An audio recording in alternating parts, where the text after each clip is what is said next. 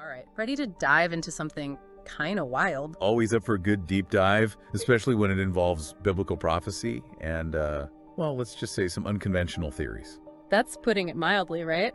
We're digging into more of Samuel Tuominen's book, To Whom the Majesty of Kingship Has Not Been Conferred, the Antichrist Revealed. You guys sent in excerpts and chapters 5 through 8. Let me tell you, this is where Tuominen's ideas about King Charles, maybe fulfilling the role of the Antichrist. Yeah, it gets intense. We're talking ancient predictions, historical figures, even Charles's own words. Yeah, he doesn't hold back. Not at all. Chapter 5, right off the bat, Charles's Antichrist complex. Even the chapter title is like, whoa. Plus the book cover, you see that statue, Charles with angel wings, like he's, I don't know, saving the world. It's definitely a choice, but it does make you think about how Charles is often portrayed, larger-than-life figure, right? Exactly. And of course, everyone's thinking, Charles, Antichrist. He's too old, not popular enough, not exactly what you'd call, well, charismatic, right? And this is where Tuominen flips the script. Because those counter-arguments, they actually strengthen his case. In a way, yeah. It's like he's anticipating those objections and using them to his advantage. Like that whole uncharismatic thing. Tuominen argues charisma is not always this inherent quality, right? It could be manufactured, carefully crafted. Think about it. So you're saying it's not about being naturally charming, but more about how you're perceived, especially by your followers. Exactly. Even figures who are deeply divisive manage to cultivate these incredibly devoted followings. And how does that apply to Charles? Well, Tuominen argues that Charles, he's been meticulously building this image, right? The thoughtful leader, environmental advocate, champion of interfaith dialogue. And he does have a point, right? Charles has been vocal about those things for decades. And then there's that quote from his book, Harmony. He talks about being born to, and I quote, save the world. Talk about a savior complex, right? Right, and that's what Tuominen latches onto. Like, okay, maybe it's not that unusual for people to talk about wanting to make the world better, but then he brings in those biblical passages like Zechariah 11.15-16. Which he interprets as describing someone who's the opposite of a healer, right? Someone who ultimately brings harm. Exactly. So he's creating this contrast between Charles's self-proclaimed mission, the whole saving the world thing, and how he interprets those specific prophecies. He's looking for those inconsistencies. Right. It's almost like he's saying, okay, you say you're here to heal the world, but what about this? And he even brings in Charles's personal life. Like his treatment of Princess Diana, for example. Yeah, he poses that question. If Charles is all about healing, why couldn't he heal his own marriage? Right, it's another layer to the narrative, right? It does. And then in chapter 6, the King of the Jews and Defender of Faith, Tuominen throws another curveball, the idea that the Antichrist might be the King of the Jews. And this is where it gets even more complicated. Right, because King Charles is not, Jewish. Exactly. But Tuominen argues that many biblical prophecies, they don't explicitly state that the Antichrist has to be Jewish by blood, right? It's more about fulfilling a certain role. So not about ethnicity, but about fulfilling a specific prophecy. Precisely. He brings up the British Israelite movement, that group. They believe the British people are actually descendants of the lost tribes of Israel. Wait, seriously? I've never heard of that. They're out there. And get this, they claim King Charles is a direct descendant of King David. You're kidding, King Charles. That's like something out of, I don't know, the Da Vinci Code? Right. It's a pretty out there claim, but it plays into that whole King of the Jews prophecy. And then, to make it even more interesting, Tuominen mentions an article from the Jewish Chronicle. It suggests Charles could be the first British monarch to officially visit Israel. Wait, hold on. Didn't this book come out before that visit actually happened? It did. It's like Tuominen saying, look, I'm not making this up. So we have a potential, and I use that term loosely, King of the Jews, maybe descended from King David, making a historic visit to Israel. Okay, this is getting interesting. What about the Defender of Faith, part of the chapter title? Right. Because Charles has talked about wanting to be a defender of faith, not just of the Christian faith. It's about modernizing the monarchy, being more inclusive. And Tuominen sees that as significant. Makes sense. Charles has been pretty vocal about those things. And Tuominen points to that push for a more interfaith coronation, maybe even incorporating elements of Islam. It's like he's saying, hey, look, Charles is distancing himself from traditional Christianity. Okay, so we've got a potential King of the Jews with a questionable family tree going back to King David, who's really into interfaith dialogue. And now we're bringing Islam into the mix. Where does he even go from here? Well, Tuominen he kind of goes global in chapter 7. Syrian Antichrist, the coming Mahdi, and the Prince of Arabia. He breaks out literal maps for this. He's getting into where the Antichrist comes from, geographically. Okay, so are we talking like birthplace, where they rise to power? That's the debate, right? Yeah. Some scholars say the Western Roman Empire, others, they're all about Assyrian origin. You know, these big names Tuominen brings in, other writers, you know, some back Syria, others Greece. It's almost like an eschatology showdown. But Tuominen finds these threads from both, and they lead right back to, you guessed it, Charles. Okay, hold up. How does Charles, King of England, fit into this whole Syrian Greek Antichrist idea? I'm missing something. You remember all that lineage stuff? Tuominen brings it back around. Prince Philip, Charles's dad, born in Greece, which, according to Tuominen, could give Charles a claim to the Greek throne, technically. Wait, really? Is that even, like, possible after all this time? Tuominen admits it's a long shot. Yeah. But he's drawing this parallel to Antiochus Epiphanes. Ever heard of him? Some people see him as like a proto-Antichrist, right? And guess what? Greek origins ruled over all this old Greek territory. It's like Tuominen saying history is repeating itself, with Charles in the lead this time. I see where he's going with this. So, potential ties to the Roman Empire, a Greek connection. We've got the King of the Jews thing still floating around. But what about Islam? We haven't even touched on that yet. How does that fit into all of this? That's where it gets really wild. Tuominen argues that Charles's interest in Islam, which we all know about, it's another piece of the puzzle. Remember those rumors about Charles maybe converting to Sufism? Oh, yeah. Those have been going around forever. Right. Well, Tuominen takes those rumors seriously. He even talks about this prominent Sufi sheikh who supposedly predicted that Charles would be a close advisor, like a minister, to the Mahdi. Hold on, the Mahdi, the Islamic Messiah figure? Is he saying that Charles, who might be the Antichrist, could also be a high-ranking official in the Mahdi's, administration? My head's spinning a little bit. I know, right? That's a lot.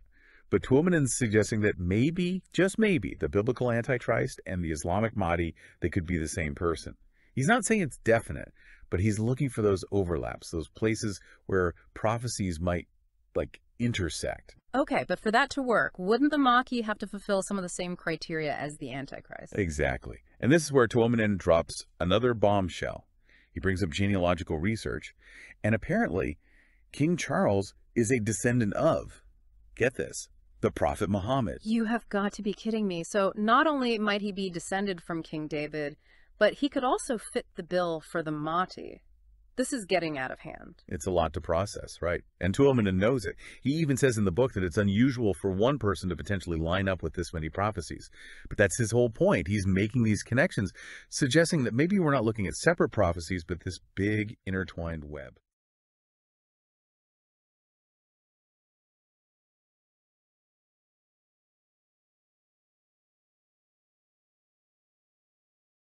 Tüm memleketlerde bu demokrasi dediğimiz berbat şey bitecek. Şimdi demokrasi yerine hiyerarşi. Hiyerarşi yani saltanat gelir. Saltanat bir kişi idare eder. Bunlardan 1000 kişi idare edemiyor, berbat eder. Bitti. Alman da çöker. Fransa çökmeye hazır. İspanya çöker. İngiliz imparatorluktur. Daha fazla salahiyetle gelecek bir şey. Hırmacesi'den sonra yerine gelecek olan oğlu tam salahiyetle gelecek, hükme gelecek. Ne parlamento dinler, ne efendim ötekiler, lordlar onun tarafıdır zaten. Süpürecek parlamento. O zaten senelerce oldu. Alır tutuyor, yıkılacak. Şeyin içinden kaynıyor. Filistin meselesinde yine Orta Şark'a hükmedecek, 10 devlete hükmedecek bir sultan gelecek. Demokrasi dediği başları ayak yapan sistem, ayakları baş yapan. Hepsi de kahrolacak. Olsunlar. Hepsi de zalimlerdir. Hepsi de tükeneceklerdir. Bir tane kalmayacak. So going into chapter 8, we've got all these prophecies, historical figures, and they all seem to be pointing to King Charles. What's Tuominen's next move? Does he just keep connecting dots? He does. In chapter 8, the prince who is to come as the last Roman emperor, he starts tying it all together. He reminds us how many of those prophecy boxes Charles seems to check. He even says that Prince William, Charles's son, doesn't really fit the description of that despised crown prince figure the same way Charles does. So he's saying even within the line of succession, Charles is like the chosen one. In a way, yeah. But he doesn't stop there. He brings up Emmanuel Macron and that whole 10-nation coalition thing he's got going on in Europe. Tuominen suggests it could be like those 10 horns of the beast from Daniel 7. Is he saying Macron's a potential Antichrist too? Not exactly. He doesn't come right out and say that about Macron. More like maybe he's playing a part, getting things ready, but then he circles back to Charles and this idea of the Antichrist being the last Roman emperor. Wait, how does Charles, the King of England, fit into that? Remember how Tuominen is really into titles and what they really mean? He points out that Prince of Wales, which Charles was before he became king, it translates to Prince of the Romans. Wow, I never knew that. Prince of the Romans. That's pretty specific. And kind of creepy, given everything else we've been talking about. Right. And then he takes it even further, bringing up Prince Titus, the Roman general who destroyed the Second Temple in Jerusalem. Titus was a prince who became emperor. Tuominen connects that back to the prophecy in Daniel 9. So he's saying that Titus fulfilled that prophecy about a prince who gains a lot of power, and now Charles might fulfill that prince who is to come prophecy, like history repeating itself, but with King Charles this time. Exactly. He's weaving these historical echoes with biblical prophecy, and it all builds this narrative where Charles is a central figure in how these ancient predictions play out. Okay, but this is where I get tripped up. We're talking about prophecies and timelines that cover centuries. How can he even begin to connect those dots in a way that makes sense? That's a good question. And this is where Tuominen gets really into the weeds. He digs into the timeline in Daniel 9.2426. A lot of biblical scholars believe this passage is key to understanding end times prophecy. It talks about a decree to rebuild Jerusalem, a certain number of years, and then bam, something really important happens. I'm with you so far, but what's so important about this decree to rebuild Jerusalem? And what does it have to do with King Charles? Tuominen focuses on when this decree happened. He uses this method of calculating time that's common in biblical prophecy. It uses 360-day years instead of our regular 365-day years. And by his calculations, the timeline in Daniel 9, using those prophetic years, it lines up perfectly with when most people believe Jesus was crucified. So he's saying that this passage in Daniel predicted the timing of Jesus' crucifixion centuries before it happened. That's what he's saying. And then he does something even more interesting. He's saying that the timeline from Daniel 9, which might have accurately predicted Jesus' crucifixion, it also points to a huge event that could happen while Charles is on the throne.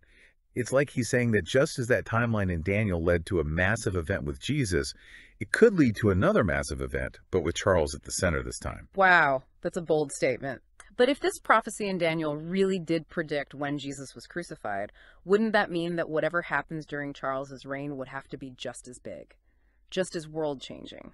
That's exactly the question Tuominen wants us to ask. He doesn't give us all the answers, but he's definitely suggesting that this potential event, this fulfillment of prophecy, would be a major turning point in history. It could reshape the world as we know it.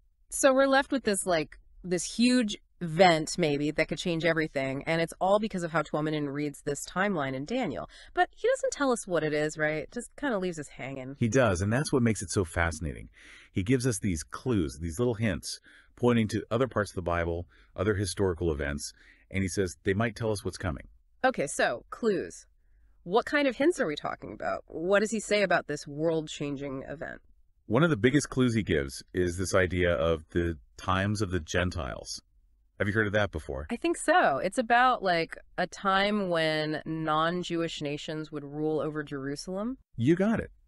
And Tuominen, he connects that to what's happening in the world right now. He says that the Six-Day War, back in 67, when Israel took back Jerusalem, that was a big deal. He even says that when the U.S. said Jerusalem was the capital of Israel back in 2017, that was even more proof that this prophetic timeline, it might be coming to an end. So if we're following Tuominen here, the times of the Gentiles, they're over, which means What exactly? Well, according to his interpretation, it means everything's in place for those events in the 70th week of Daniel to start happening. That last week in Daniel's prophecy, it's a big deal, right? The Antichrist shows up, lots of chaos and destruction. This is starting to feel like we're in a movie, but keep going. So, the times of the Gentiles are over, that final prophetic week is next, and Charles is right in the middle of it all. Exactly. It's like he's saying, this is it, folks, the end game, and Charles is a major player. He's already made those connections to the Antichrist, and now he's saying these big prophetic events that could happen while Charles is king. It's a lot, and I'm sure some people listening are like, come on, this is crazy talk, but I have to say, the way Tuomanin ties it all together, biblical prophecy, history, what's happening in the world today, it's fascinating. It's like he's creating this whole new story, a possible future, and it's both really interesting and kind of scary at the same time. It is, and he does it in a way that makes you really think, makes you question everything you thought you knew about those old texts, and if they mean anything for us today. So even if someone's not buying this whole King Charles is the Antichrist thing, there's still a lot to unpack here, right? He's making us ask some pretty big questions about faith, about power, and about the choices we make as a global community. 100%. And I think that's what makes Tuomanin's work so interesting, even if you disagree with him. He's not just making a prediction, he's offering a new way of looking at things, a way of looking at the world that makes us rethink everything and consider things we might not have thought about before. So where does that leave us? What's the takeaway after spending all this time on Tuomanin's book? The biggest takeaway for me is this. The future isn't set in stone. Prophecies, even ancient ones, they can be interpreted in different ways. Tuomanin's interpretation is definitely interesting. He's connecting those old warnings to the world we live in today. It's like he's saying, wake up everyone, pay attention. History might be repeating itself and we've got front row seats. Exactly. And whether you think his conclusions are scary, intriguing, or a little of both, he makes us look at the world in a new way, maybe see things we didn't see before. He makes us realize that we all play a part in shaping what happens next. And that's what we're all about here on The Deep Dive. We explore these complex, sometimes controversial topics with open minds. We don't shy away from the big questions, and we're always looking for those new perspectives, even if they challenge what we think we know. So until next time, keep those minds open and keep diving deep.